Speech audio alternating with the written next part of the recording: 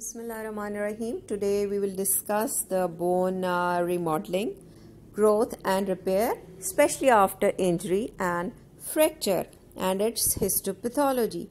But before going to the detail of the topic, we are looking into the picture of a bone in which you can see its well vascularity, and this is one of the very good reasons that why bone heals very well after any fracture or injury. And we know that the bone turnover rate is also very much high, especially in children, almost 200 times much faster than that of the adults. And the constant remodeling of the bone and the bone plasticity, you can say ability, is very much helpful, especially if you observe that the dentist, they want to adjust the teeth in the jawbone.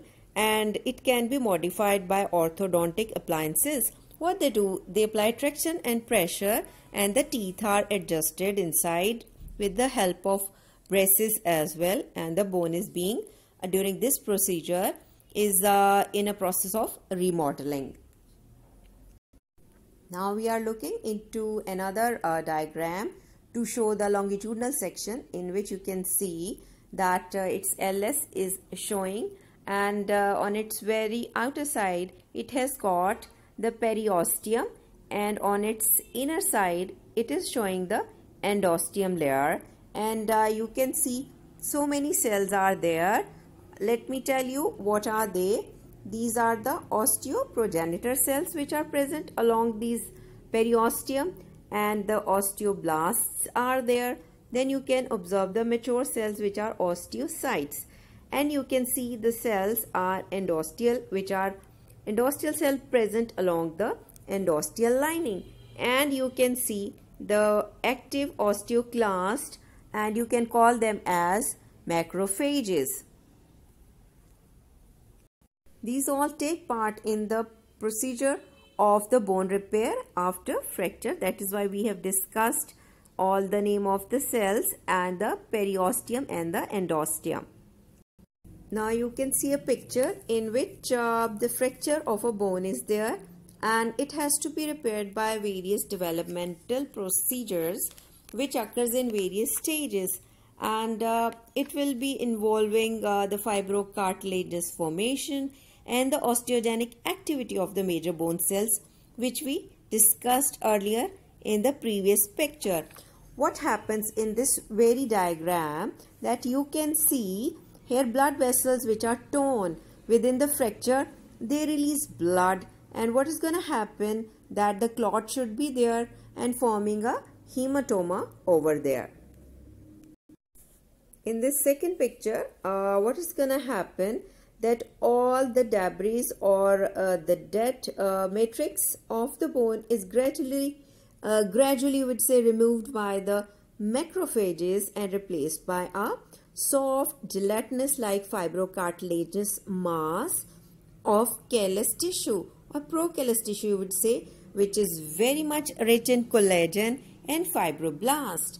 And you can see if it is broken, the periosteum reestablishes the continuity over this tissue. In this very picture, you can observe all these changes.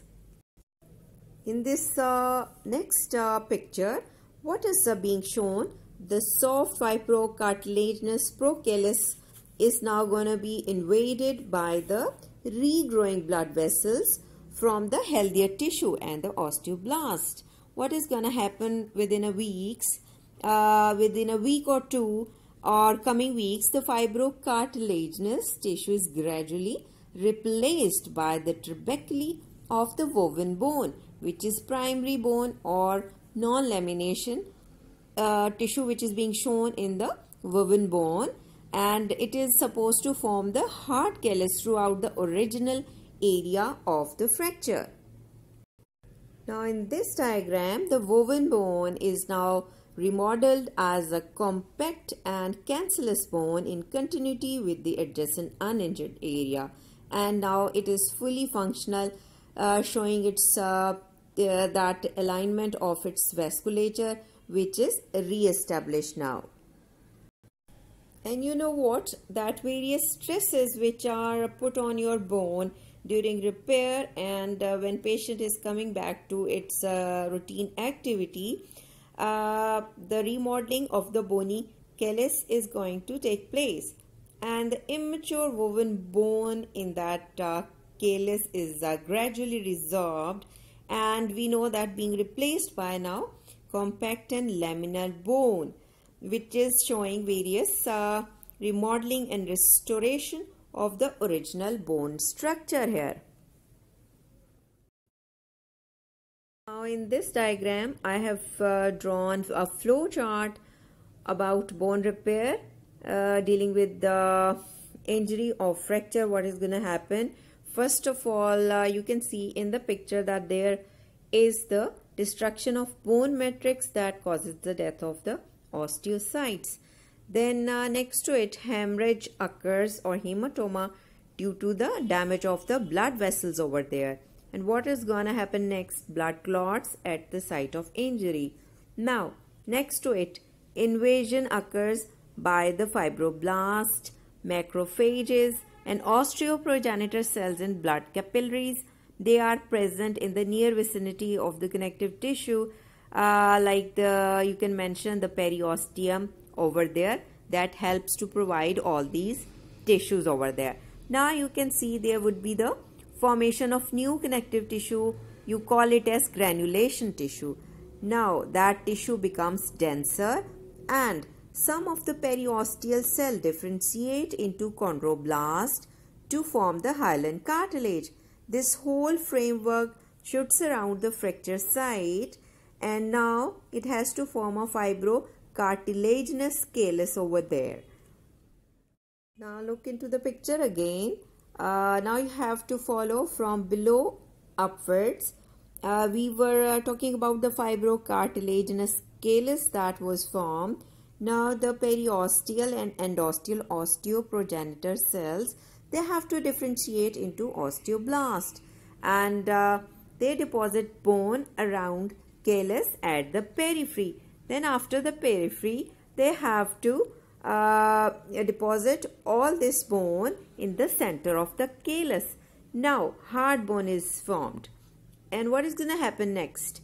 Now it is going to be showing the trabeculae of the primary bone that unites the broken bone fragments. And now the spongy bone, you would say, primary or woven bone, is going to be replaced by the secondary compact bone. Now if you observe, excess bone formation is there, which is now reabsorbed so that the marrow cavity continuity is restored. And finally, the normal surface contour of the bones are once again re-established, and this is how the bone is complete.